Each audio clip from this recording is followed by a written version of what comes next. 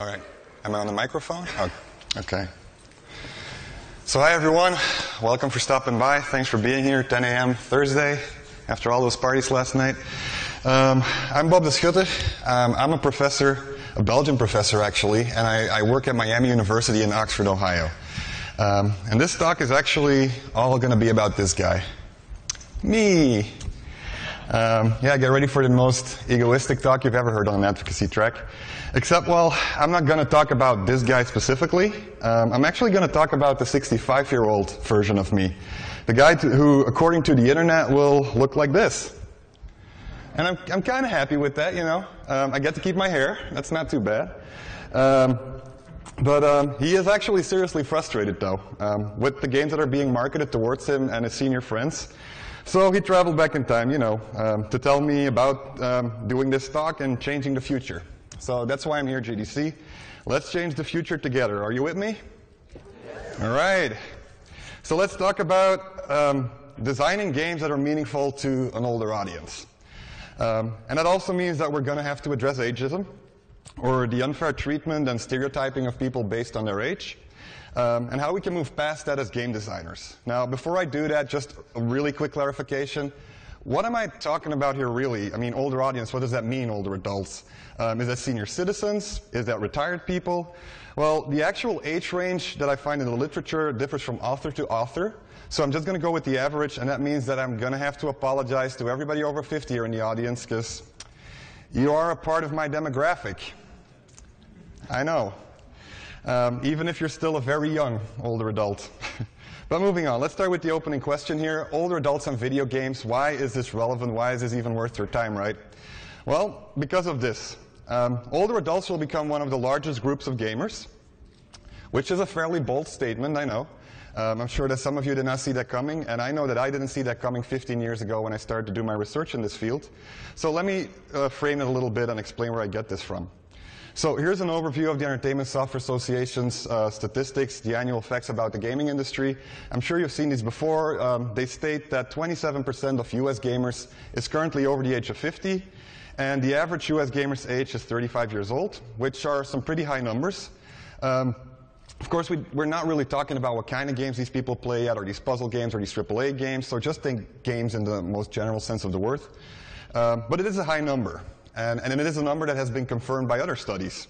For example, on the left, I've got the Pew Research study from 2008, and Pew is a nonpartisan think tank in Washington, D.C., so it means that they have reliable data that's not associated with politics or with, well, video game publishers. Their study found that 40% of 50-plus-year-olds in the U.S. play games, and that about 23% of 65-plus-year-olds do the same. If you look at this globally, on European soil, the Interactive Software Federation of Europe, as well as some other sources, report similar numbers that are also pretty high, even though they are lower than the ones in the US.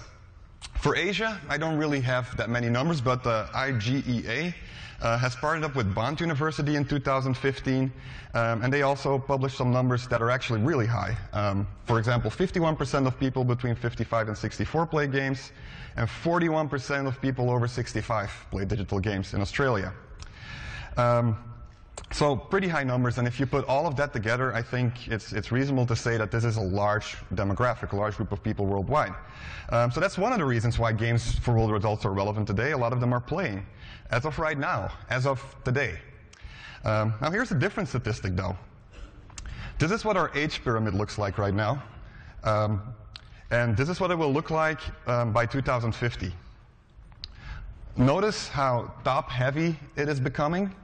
That's because by 2050, about a fifth of the world population will be over 60, which is approximately twice the amount that it is today. So our population is aging rapidly as well. Now, if you take these figures that are from the United Nations, and you put them together with some of the statistics that we talked about earlier, say the ones from the Pew Research Center, you can do some calculations and get some absolute numbers. For example, right now, I would estimate we get to about 26 million US gamers between 50 and 64, 11 million that are older than 65. Putting those together, we get 37 million US gamers over 50, which is approximately 29% of US gamers being over 50. And that's actually higher than the numbers that the Entertainment Software Association have published earlier. But still, it's in the same ballpark. But the most important thing here is that, well, this is a lot of people. If this is correct, then there are more 50-plus-year-old US gamers than the entire population of Canada. Wow, yeah. But that's today. Let's do a projection and look at the future. So if you look at the future, you know, there's always going to be some things that change, so you want to look into making some scenarios for your simulation. So my first scenario is, let's say these percentages stay the same. For example, we know that 23% of 65-plus-year-olds are currently playing. Let's assume that this percentage will remain the same 30 years from now, still 23% of 65-plus-year-olds. Then your numbers will look like this. We go from 37 million to 46 million, which is around 33% of US gamers, and that's a really nice number. At this point in time, we would be looking at a group of people that is roughly the same size as the entire population of Spain. And Spain is actually a top 30 country in the world in terms of population. Now, to me, though, this doesn't make sense at all. It would make a lot more sense for me if these numbers would change, because today's 65-plus-year-olds, they didn't grow up with video games in the same way kids today do. I mean, they weren't hooked on esports when they were in college, for example. So what would make more sense to me is if the people who have been playing, to some extent, keep playing. And that's scenario 2. Say the 60% of 30-year-olds that are playing today are the 60% of 50-plus-year-olds 20 years from now. And that's scenario 2. The young gamers of today become the old gamers of tomorrow, and that basically looks like this. We would end up with 105 million US gamers over 50, 30 years from now. And that would equate to about 43% of US gamers being older adults, which is a very big number in comparison to the 27 we mentioned earlier. And that would, you know, if we're going to keep playing the population game, that would be Spain and Italy combined, or Belgium 10 times if you want. We're a very small country.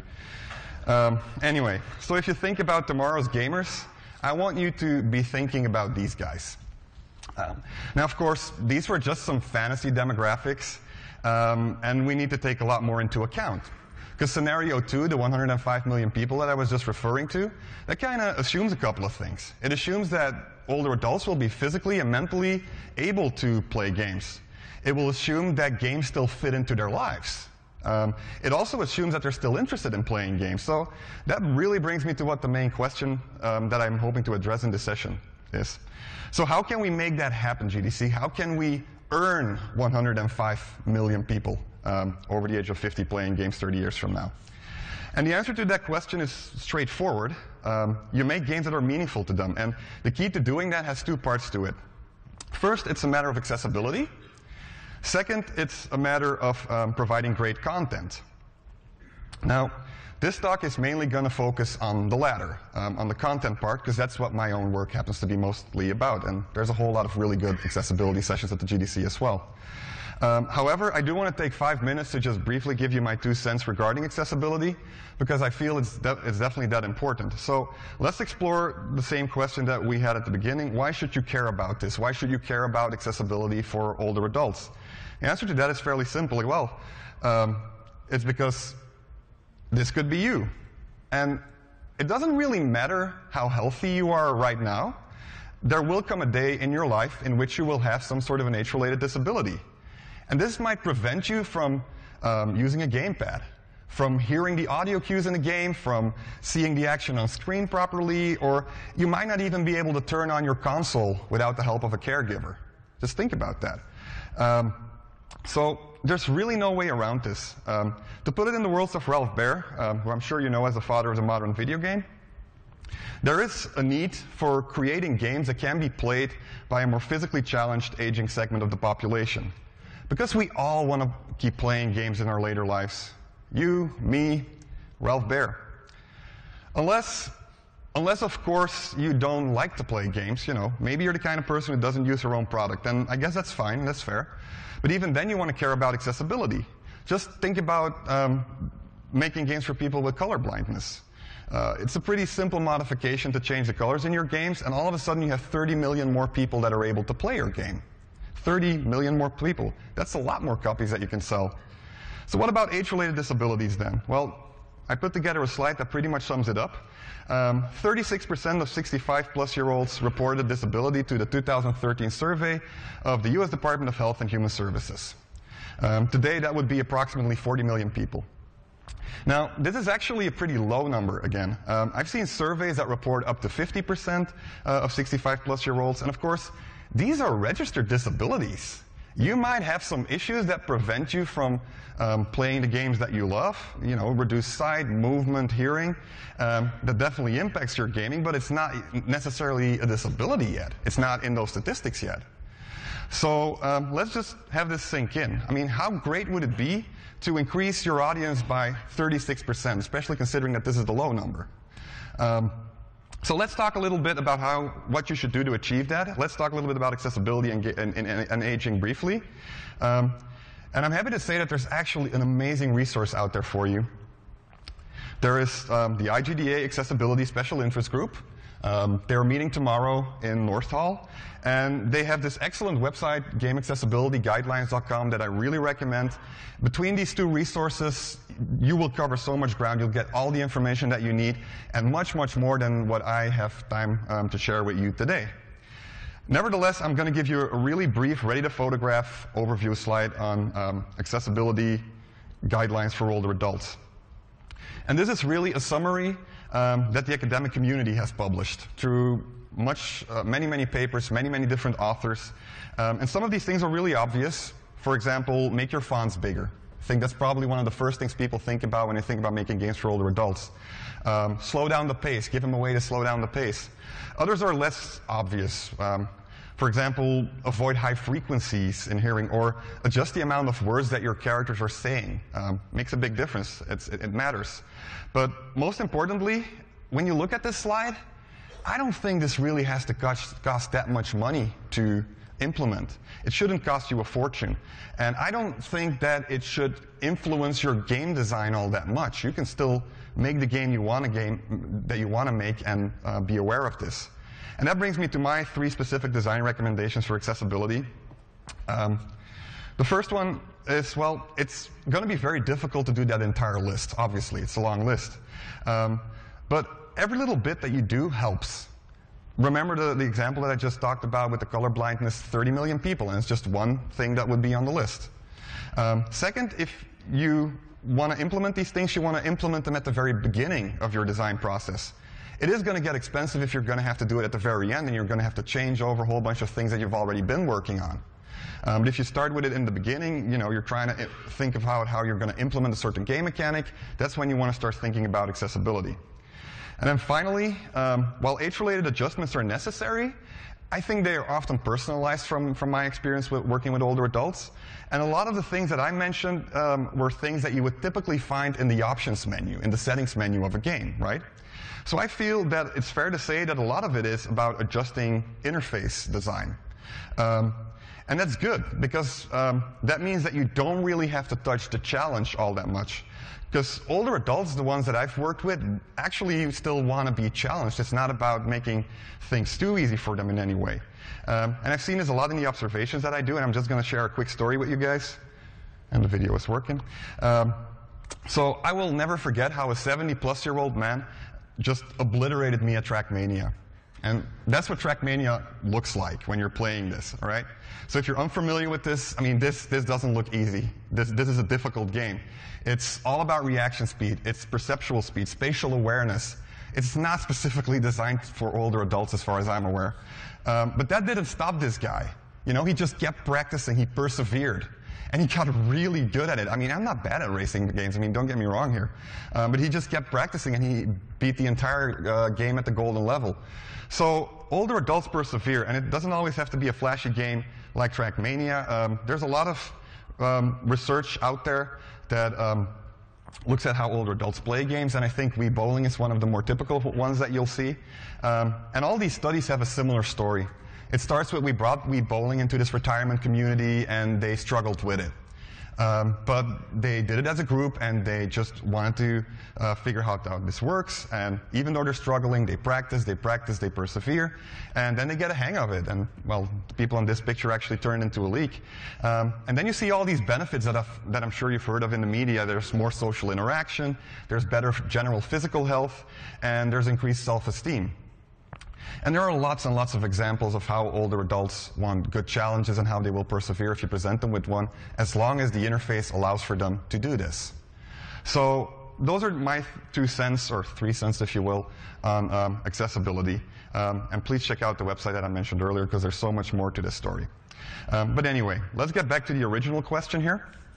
And let's talk a little bit about content, because we need some work there as well. So here's a simple question. What content are older adults actually playing today, right? Do we have some statistics on this? And yes, we do. Thanks to Nick Yee and his team at quanticfoundry.com. You might have heard of these guys. They've been going viral a little bit, and they have done this gamer personality survey.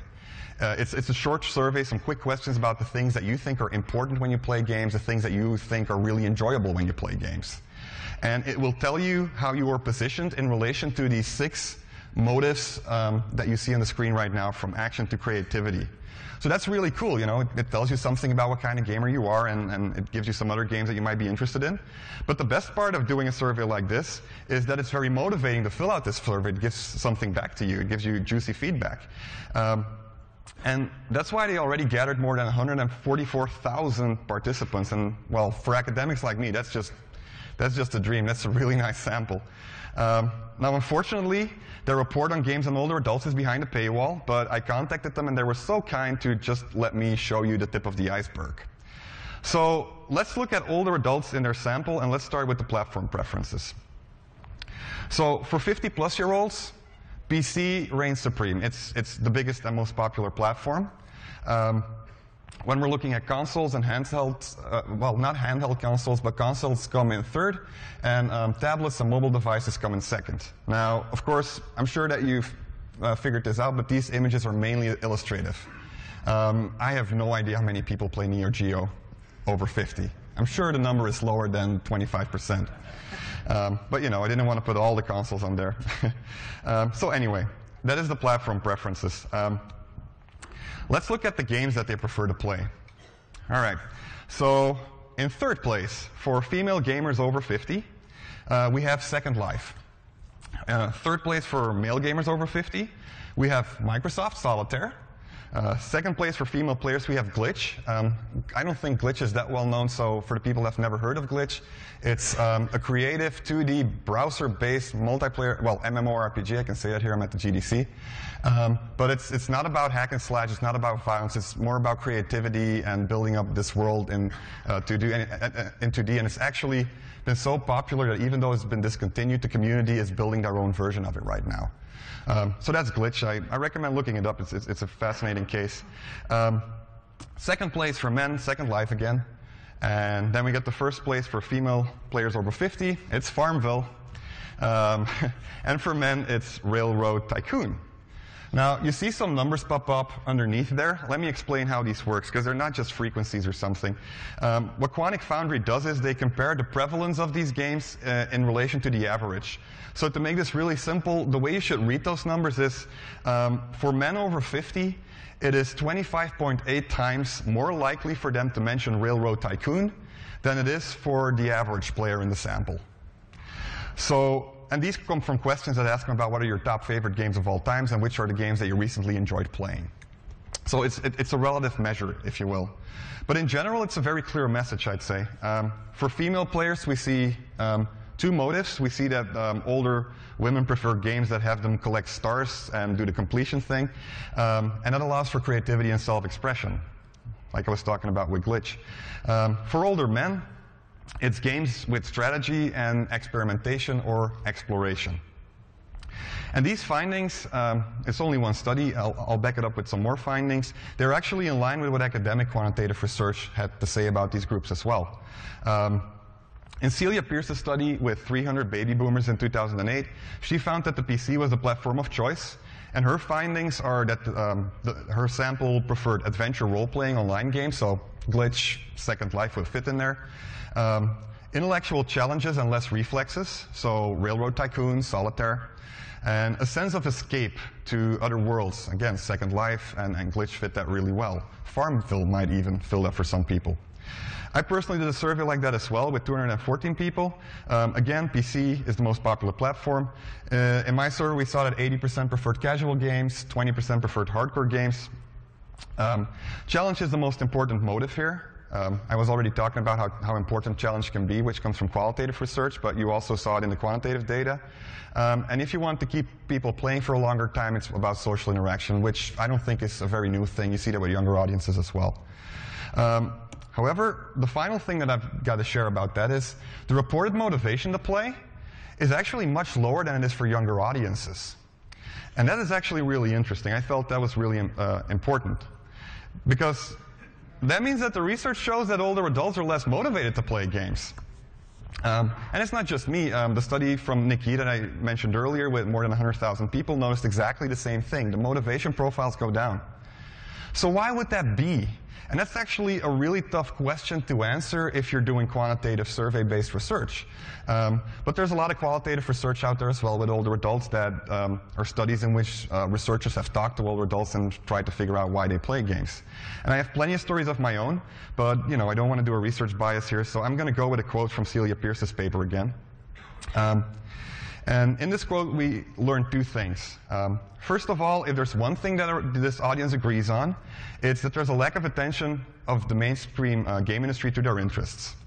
Second, even the people who really love to play games still feel that, well, they're kind of formulaic. They're derivative. It's too much about these fancy graphics and not enough innovation. And that's even the older adults who love to play games. So I would argue that this actually has a lot to do with the content issue that I was referring to earlier. And it's not my opinion. I mean, it's the opinion of the people that I have worked with in my research projects, the participants of my studies. So that brings me to the second point that I want to talk about. Let's drop the A-bomb here, ageism. Because if you think about games for older adults, what really comes to mind? It's all about brain training games and embodied fitness games. And there are some things wrong with that. First of all, it's because, well, this is a consensus from the scientific community on brain training games. At this point in time, we don't really have compelling scientific evidence to date that this actually works. And this is signed by a lot of extremely well-respected names in the field, and many of these people would actually directly benefit if they did have this evidence, because there's a lot of consultancy money for these neuroscientists and psychologists out there. Of course, brain games have been successful at selling copies, but then again, you're selling copies based on the idea that people are scared of growing old and getting Alzheimer's and that kind of stuff, and that's so terrifying that you'd buy anything. In my research, I've talked to so many older adults about brain games and fitness games, and most of the time they're pretty disillusioned by them, simply because they don't really perceive a clear effect, especially with the brain games, and the games themselves are really not that fun. So it's two things that they were expecting, and they don't even get like half of those things out of it. And that's probably why, if we looked at the study from Quantic Foundry, none of the top 6 games that I just shown you guys is actually a brain game or a health game. And in the longer list, well, get the study and you can see for yourself. Anyhow, regardless of the effectiveness of these games, though, there's another issue that I have with it. Because both brain games and health games are putting out some pretty messed up rhetoric, in my opinion. The message that these things are telling you is that as an older adult, you should care about being young again. Because after all, you're not really a contributing member to society anymore if you're no longer young. And how messed up is that? Think about it. I mean, how would you feel if every game that is made for you out there stereotypes you and pushes forth these artificial, materialistic ideas? How awful would that be? Well, I guess every female gamer in the audience knows exactly what I'm talking about. So, for me, health games for older adults that are only about these external outcomes, I have nothing against health games in general, but if it's only about the external outcomes, it falls in a similar category as ping games. One thing is sexist, the other is ageist.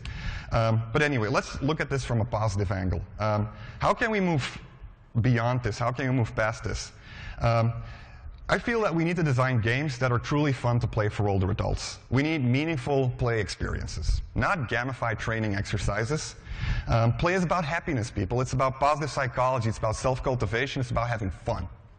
There are senior playgrounds being built all over the world, like the one that you see on the slide, and that's the mindset that we as game designers need to incorporate when we talk about games and aging.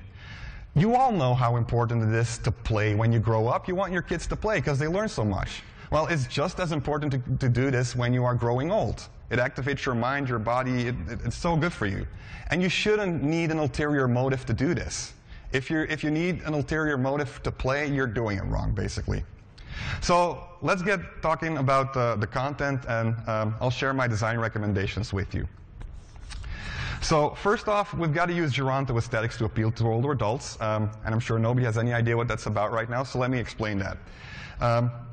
Geronto refers to old age, as I'm sure you're aware, and aesthetics is a term that I borrowed from Robin Hunicke, Mark LeBlanc, and Robert Subeck, who are the authors of the MDA framework that you might have heard about if you've gone to the gameplay workshop at GDC. I think since the turn of the millennium, they've been teaching this on Tuesday and Monday at this very conference. And it stands for Mechanics Dynamic Aesthetics. Now, for those of you who are unfamiliar with this, aesthetics are the intended emotional experience that you look for when you're designing a game. That's why it's pictured closer to the player on my slide than to the designer. The player is in control of their emotional experiences, of their aesthetics.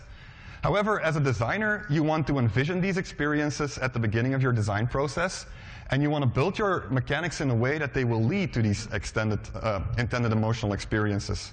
For example, say you want your player to feel challenged, you might design some clever puzzle mechanics. Now, the authors of MDA provide a list of aesthetics that you can shoot for. Things like sensation. The player's senses are stimulated by the game and they feel sensation. Fantasy, you indulge yourself in a fantasy world. Narrative, awesome stories, cool characters. Challenge, interesting conflicts to overcome. And they have a bunch more. And the list is not exhaustive, because human experiences are obviously much more than what you could put on a slide. And these are pretty great, though. But they are focused on the general audience, so that's where the geronto-aesthetics come into play. Geronto-aesthetics expand this list to include older adults' needs and wishes based off research, and there's 6 of them. So let me share those with you. The first 3 were identified with non-playing older adults. So there's cultivation, or playing games for personal growth. Say you're playing Rome Total War or Civilization V because you want to learn more about history and ancient warfare. Excuse me. Second, there's contribution, or playing games to give something back to society. You might help out your clan, your young new clan members, your noobs, in an MMORPG or something. And well, this is something that I've rarely seen working with younger adults and with younger audiences in game research. Then there's connectedness, or playing games is a shared experience, and the key word is with cherished people. So say you and your son love to play Hearthstone together because it gives you something that you can do together, that you can spend time with together, and that you can bond over. So those are the first 3. They come from non-playing older adults. The second 3 come from actively playing older adults. First off, I've got compensation. So playing games because they replace other activities that are no longer available to you. Remember the age-related decline that I was talking about? You might not be able to play soccer anymore because your knees are just not good. Or, well, I'm in the US here, let's say American football. So then you play Madden to compensate for that and to get back a feeling of interacting in that kind of a sport that you've loved all your life. Then there's contemporaneity, which means that you play games to keep up with the times. Say you are playing a new virtual reality game, the latest, greatest, cutting-edge thing that comes out. It's all in function of you still being relevant. And that's something that a lot of older adults use to decide what game that they're going to pick out. Finally, there's nostalgia, or playing games as a conduit to the past. So you might play this World War II game because you're a little boy or a little girl during it, or your parents lived through the Second World War. So all of these 6 things, if you add them to your existing game mechanics, will help you to appeal to older adults. And unintentionally here, there's already a whole bunch of positive outcomes embedded in them. For example, nostalgia is all about reminiscing. And there's so much research out there on how reminiscing leads to positive health outcomes and better health. So anyway, use these to appeal to older adults and embed them in your aesthetics. Second recommendation. Design for context. because context becomes more and more important the older you get. So let me show you what I'm talking about with that one. This is a player classification that we designed for older adults based on a bunch of studies. We basically use contextual motivation, which is you are motivated because of the content of the game. Contextual motivation, you're motivated because of the context in which you play the game. And then there's pleasure versus usefulness. Pleasure about the fun of the game, usefulness, does this game do anything else for me outside of the game? All right? And that has led to these 5 player types. So let's start in the bottom right corner. The first group are called the time wasters. They play because there is temporarily nothing better to do. They might be waiting for their son to come online on Skype or something, and they're just playing this quick little puzzle game that they can turn off whenever they like. As a result, they're playing just for some diversion. There's nothing better to do, and that's based off their context. However, these are very serious people most of the time, and they want to spend their time in a very useful way. God forbid that they would do something unproductive with their days. So they end up playing these puzzle games, sudokus, or adaptations of traditional games because they're not very much in touch with gamer culture at all, and they look for things that are just very familiar. So that's the first group, the time wasters. If we go to the far left and the bottom, we find the freedom fighters. Freedom fighters play in function of freedom of choice, of autonomy, of relaxation, and living your life on your own pace. These are the people that want to live the good life. Because they've worked for a boss all their lives, they had to come out of bed whenever their job told them to, and now they're retired and they're done with all that kind of stuff. They're like, I'm playing whatever I want now, and I don't care if people approve of this or not. So it's contextual motivation as well. They play to get away from other activities. But they don't care about what society thinks about that. It's just all about fun. If they're learning something, it doesn't really matter. So what games do they choose? They choose games that are about instant gratification. If not, they switch to something else. So they love PopCap, for example. They'll play Bejeweled, they'll play Plants vs. Zombies, and so on. Then we get to the middle, and that's where we find the compensators. Compensators are similar to time wasters because they are playing due to other activities not being available. There's nothing better to do.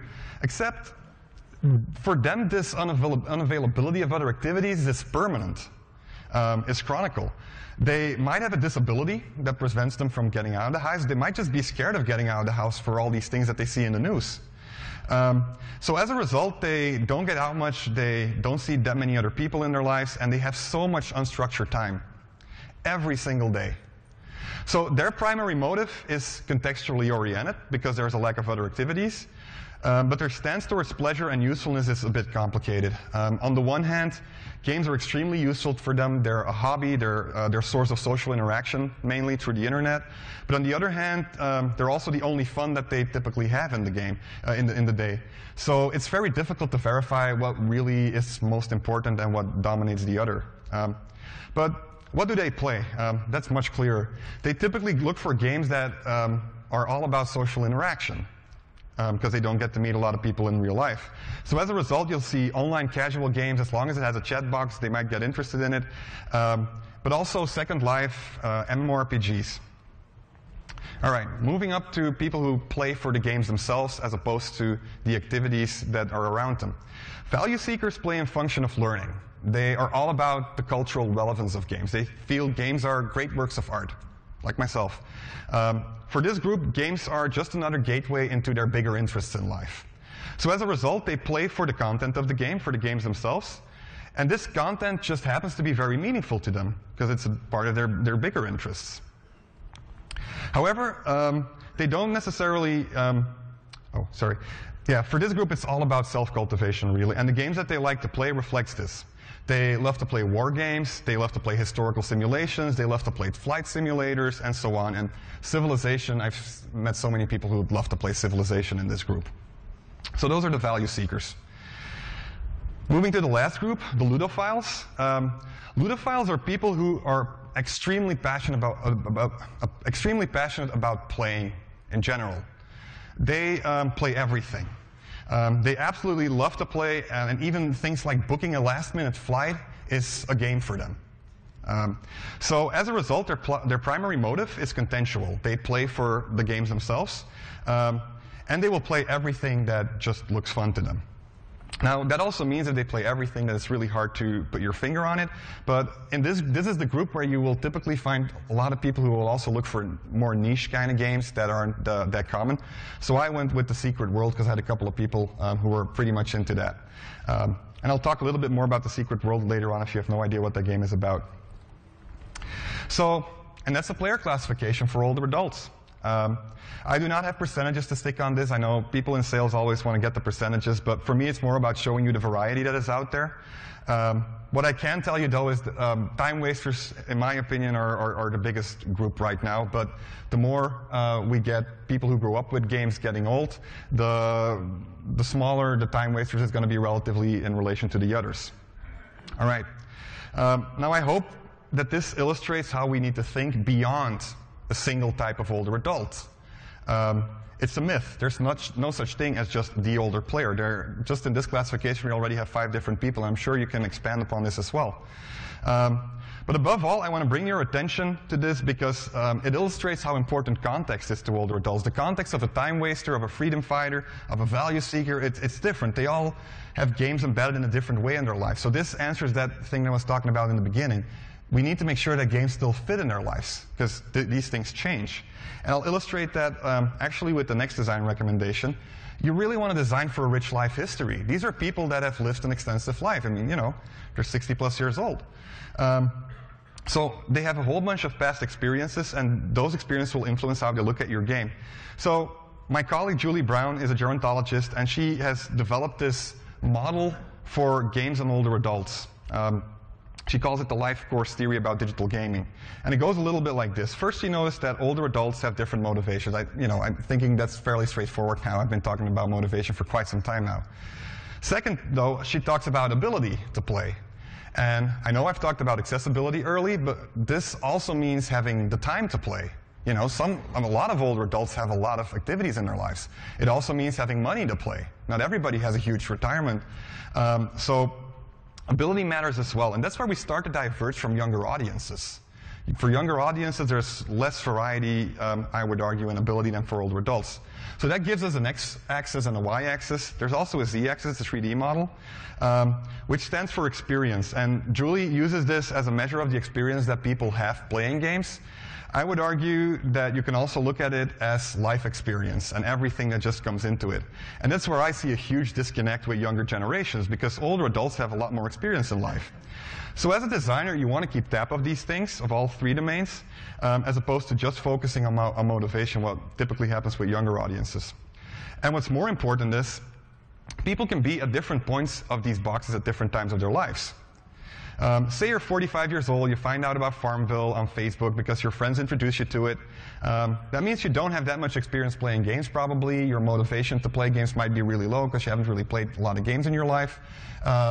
And your ability to play games, you're not really a pro gamer just yet. Right. So that's box number 1. But we're moving on through time. A couple of years later, you've been loving Farmville, but you're like, I'm kind of done with Farmville. And you learn about Second Life, because it kind of taps into similar motivations. It's about creativity. It's about expressing yourself.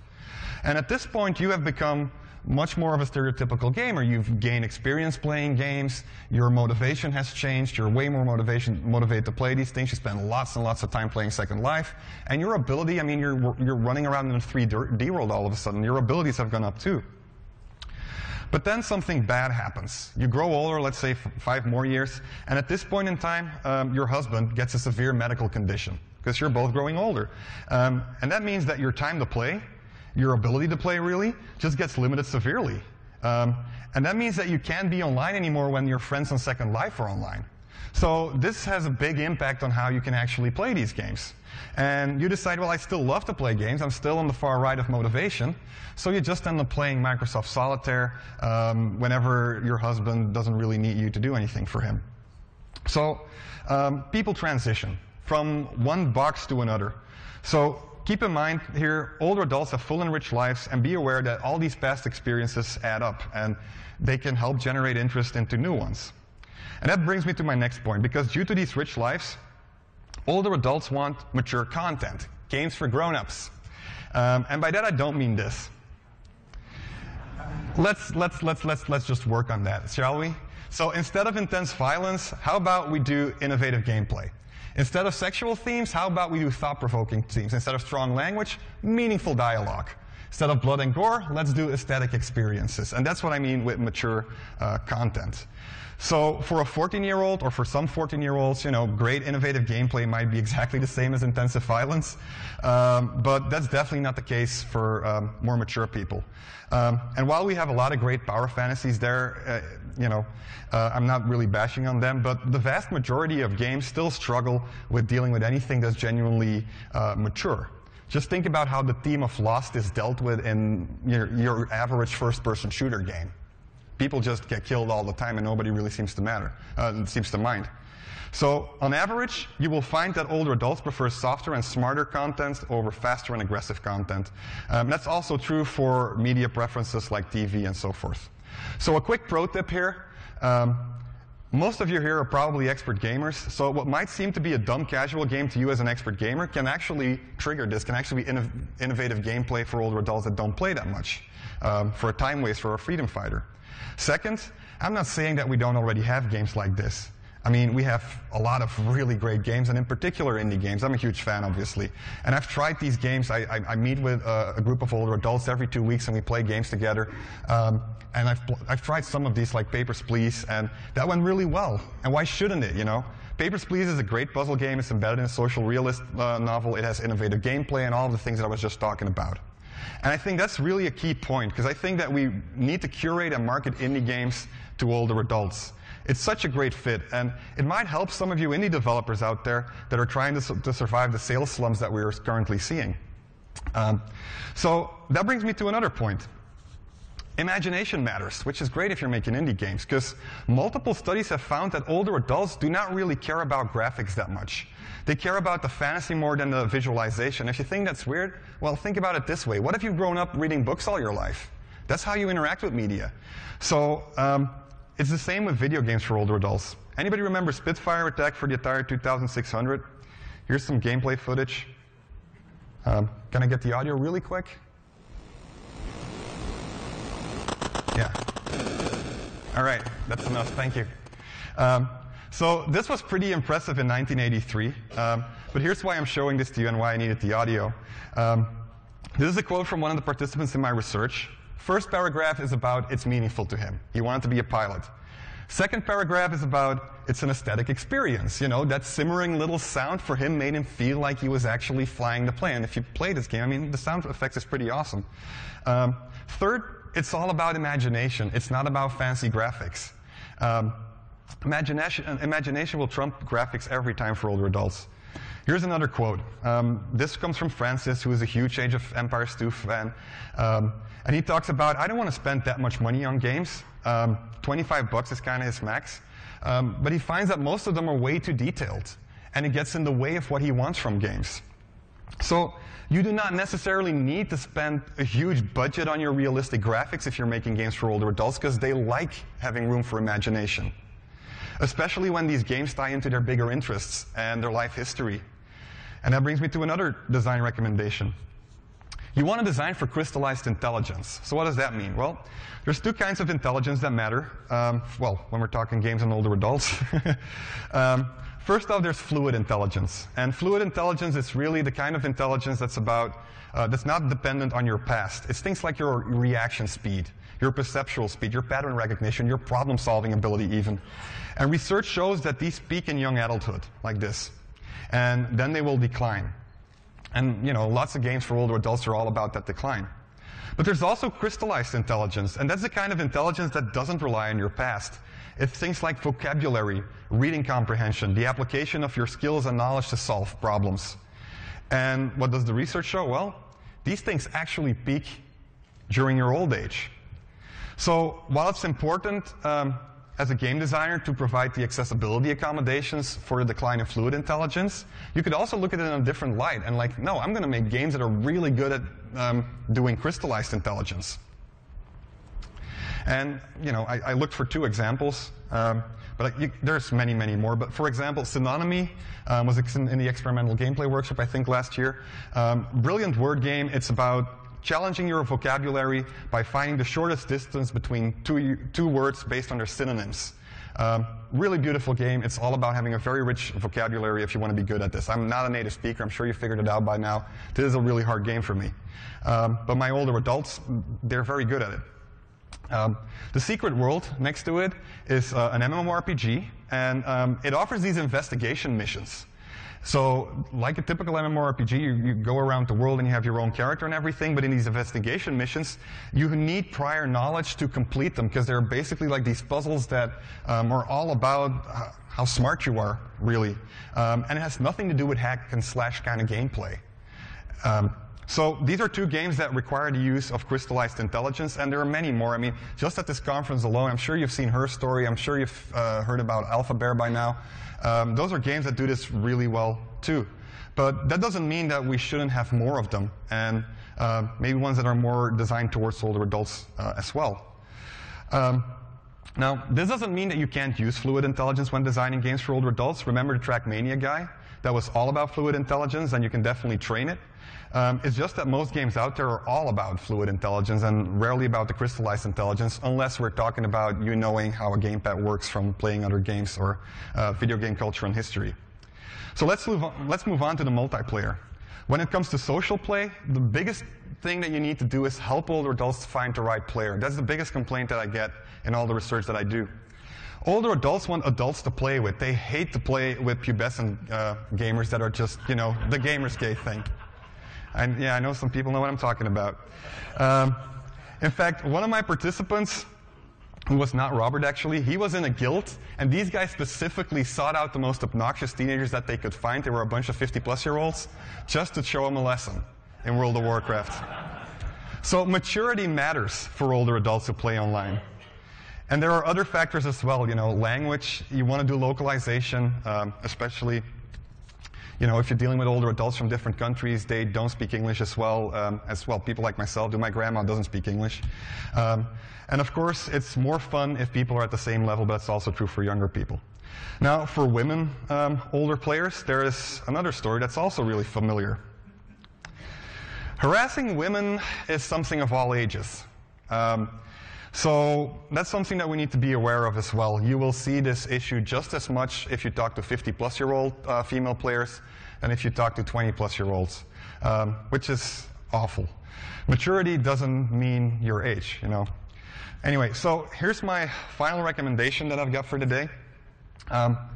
Design for intergenerational and other social forms of play. Of all the benefits that games have for older adults, the social ones are definitely the best ones. They're the top ones in my opinion. And I've worked on this Nintendo Wii game myself that was about intergenerational play, and it was simply amazing. You know, not necessarily about the quality of the game, but seeing these two generations collaborate and compete, not just collaborate, but compete as well, it's amazing. And as a game designer, there are so many awesome challenges in there because their skill sets are so different. And I think there's not that many companies that I'm aware of that really hone in on this thing, even though it's so powerful. If you want older adults to play with their younger family members, this is a really good way to do it. And a simple and effective way to facilitate this is what I call vicarious play. Vicarious play is when one player does the controls and the other helps to think along, to solve puzzles. And if you played adventure games a lot, I'm sure you are aware of this. Day of the Tentacle or any other kind of adventure game is really good at this. I have a lot of participants who talked about how much they love to play these games with their kids, and the kids would do the controls and they would just help them with the puzzles. And sometimes even with younger kids where they do the controls and the kids try to help with the puzzles. And this is a very popular way to play. But I don't see a lot of games that are actually really trying to do this. It's actually really rare to find that. I'm thinking that's why Mario Galaxy is on there. Mario Galaxy had this Wiimote feature for a second player who could pick up some of the coins. I mean, that's just all you need to do. Do something so that the second player doesn't need advanced controls, but he can also, or she can also interact. And this is an extremely powerful motivator as well. If you really want older adults to start playing your games and you're looking for a way to get into it, I would say go intergenerational. Really go for it, because in video game adoption, as we call it, it's so often that the younger family members get the older ones to play if they're not playing already. So anyway, that's all for now I've got in terms of design recommendations. It's somewhat just the tip of an iceberg, but I think it's a really good starting point, and I'm really happy to share this with you. I do have some final comments, though. First off, this needs to change. If you want to address this target demographic, you need more 50-plus-year-old game developers. It's simple as that. So do something about this. And I know it's not just about age. There are some other constraints there as well, but this needs to change. Second, I want to highlight 2 initiatives that I think are awesome. The AARP, or the Association for Retired People, has millions of members, and they have partnered up with HEVGA, that is an association for all the higher education programs in games, and the Entertainment Software Association, to do a national game jam on social connectedness for older adults. I mean, how awesome is that? So if you know students, tell them about this, because the prizes, as you can see on the slide, are really awesome as well, and I think this can really make a difference in this community. So talk to me if you want to hear more about that, or just email Mike Hughes, who's on the slide. Second, there is the Geronto-Aeshetics Society. Now, this is an association that I'm affiliated with myself. We design and we study games for older adults. And right now, this is mainly an academic party. But we would love to have a connection with industry people and have you guys be part of the dialogue. And if you're like, well, that's nice, but I'm not that interested into it, me and my colleagues, we work with older adults a lot. If you want your indie game play tested, or your AAA game even, if you give us a couple of keys, we'll have some older adults play tested for you. And finally, I have one personal note. So even though I think I've been pretty critical at times in this presentation, which is a good thing in my opinion, but I really think that there are some amazing games out there already, and I'm a big fan of everybody in this industry, even if you are developing brain games. I honestly think that games really have never been this awesome before in any given day and age. And I often wish that I had cool games like the ones we have today and all these game engines when I was a kid. So with that in mind, it's not that surprising that there are actually a lot of amazing games out there that fit the ideas that I've been talking about. Nonetheless, I hope that I've been able to demonstrate today that the design space for older adults offers many, many more challenges and opportunities than what's happening right now.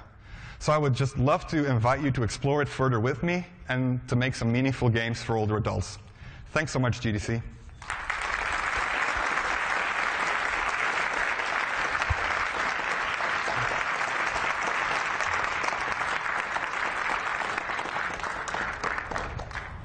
So how are we doing on time?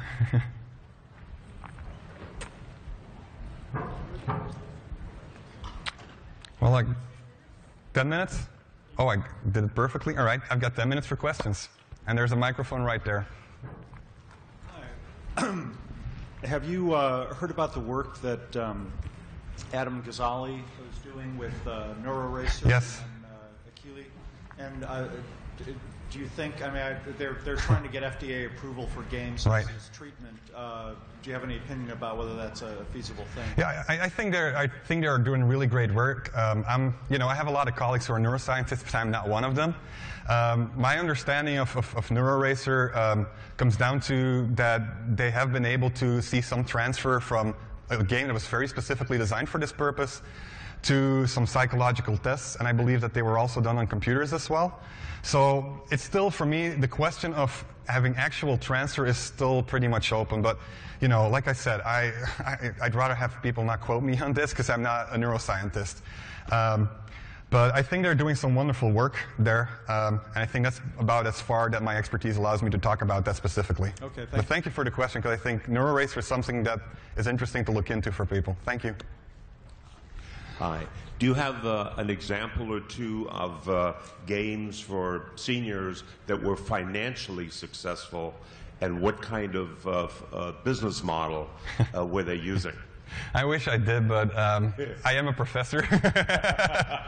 I have the luxury of not having to sell games every day. So I don't really have anything that I can share about that with you. I'm sorry. But if anybody does, we're going to go to the wrap-up run later on, so I'd love to hear about that.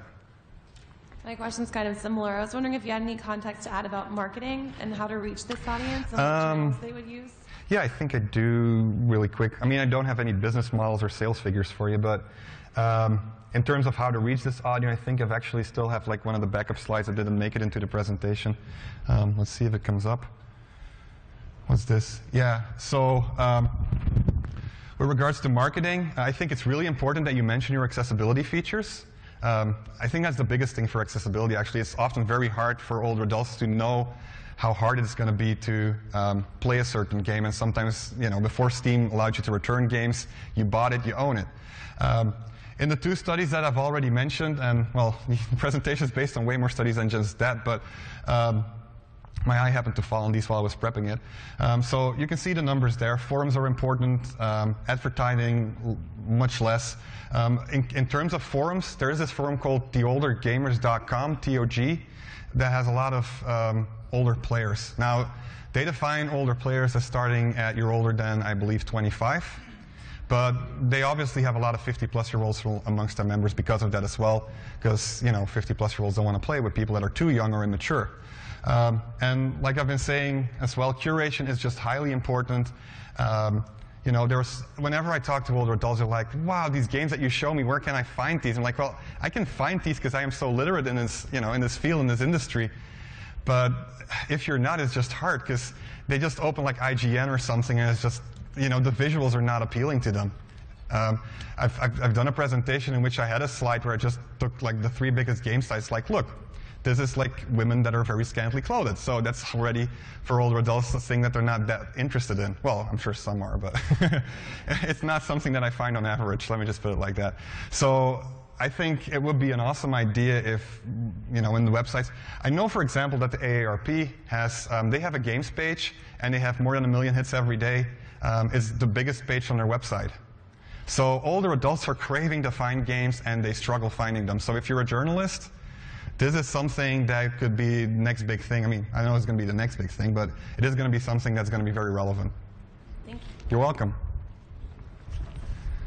Hi, I know most of the stuff you showed were for the PC. Right. I'm an indie dev. We're just a team of 2, but we've been full-time for like 5 years. And, right.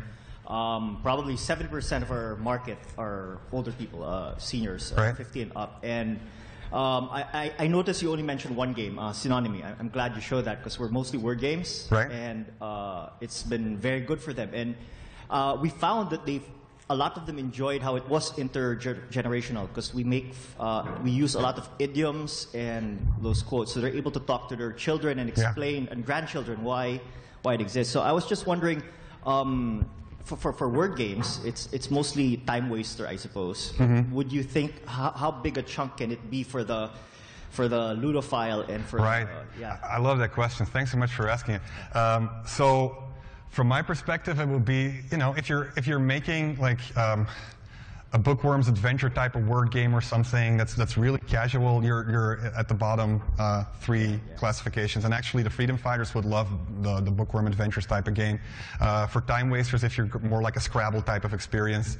I think if you want to appeal to the value seekers, I think games like Synonymy actually would do a good job because it's innovative. The higher you get the innovation, the higher you can make it, have the player have a sense of cultural relevance of this game. Like, this is something like nothing before. Then you get into that kind of an area. For the ludophiles, they'll play anything. I mean, if they're traveling, they'll play the casual games too. They're the easiest group to market to, I guess. So yeah, no, that's actually a really good, and I think it's just, an interesting design problem, and it depends on who you are as a designer. I think every game designer in this room, there is an older adult. There is a type of older adult that would love to play the games that you are making. I'm absolutely sure about that. So it's just a matter on how you approach them. Okay, thank you. Thank you. I was wondering if I could get a little bit more clarification about something you said about halfway through about the aesthetics for older adults. You split them into non-playing and active players. What is there healthy overlap between those aesthetics? Is there or I didn't really understand the distinction nor the how much overlap there was between them. No, I'm happy that you asked that as well because I mentioned that specific. I think sometimes you're an academic and you're constantly having to play that little game. So I decided to clarify it, but I don't think it matters that much. It's not like if you're going to make a game about self-cultivation that you're targeting yourself towards non-playing older adults. I'm just mentioning here that it's derived from people who didn't play games because there might be a bias there in some way. I personally don't think there is. So my advice is just don't really look that much at where they come from. Just try to, these are ways to maybe think about games in a different way. Like, look for an aesthetic that you would typically not think about. Like, how can my game trigger nostalgia, or how can I make it more about giving something back to society? Or, but I don't think you should look at it that much. Maybe I'll just take it out next time I ever, do a similar presentation, because I can see now how it can be confusing. That's great. Thanks very much. Thank you. Okay, one more? Well, we have a wrap-up room later on, so I'll happily address your questions there if you want, but I'll do one more. Fantastic presentation. Thank you so much. Thank you. I'm a game developer who has been making games for 50 plus for the past 18 years. So, and I found that a lot of your research is absolutely true in the games that I'm making. Right. There's one thing that I wanted to ask you is about the community aspect of the games. It's absolutely right that even a simple chat box makes a huge difference. You Yes. can have the same game with the same mechanic, and if it has a chat box, it will be 20 times more successful with this audience. Have you done some research in terms of the preference of the players in terms of having a chat box, a breathing chat box versus a TeamSpeak type of room or Skype type of room? The reason why I'm asking is because it has two different forms of communications at the end of the day, not just Right. of the fact of the technology, but also of the form of communication of an interaction. Is there a particular preference among 50 plus in terms of one or the other? Have you done any research on that? Well, I personally, that would be something more in terms of human-computer interaction. I've not done the kind of research myself. What I could answer to that question is, well, if you're looking at value seekers and ludophiles, TeamSpeak type of things actually come into the picture, because they are much more familiar with gamer culture, so they will pick up on, Right. VoIP. If we're thinking at the compensators, it's kind of a mixed bag. There are some people, when they're in the MMORPGs or if they're playing over Steam, they will use the voice chat after they really get to know somebody. I remember having some older adults that were reluctant to actually use VoIP until they met, they knew people really well, which is not an unfamiliar thing with younger audiences either. So there's a couple of things that you can just say based on those player types. It's different for those player types, but I haven't really done any very specific usability kind of research on it because it's simply not my field. This is actually games and aging. It's a budding academic field, but it is a huge area to do research in, obviously. What I would recommend is there's the Geronto-aeshetics Society that I've shown you at the end. I can give you a card if you want to. Yep. So they have a mailing list, and that would be a perfect question to just drop in that mailing list, and I'm sure one of the HCI specialists will pick up on it and provide you with a better answer, because I'm sure there's research like that out there. Sounds great. Thank you. Thank you. All right, thanks so much, guys.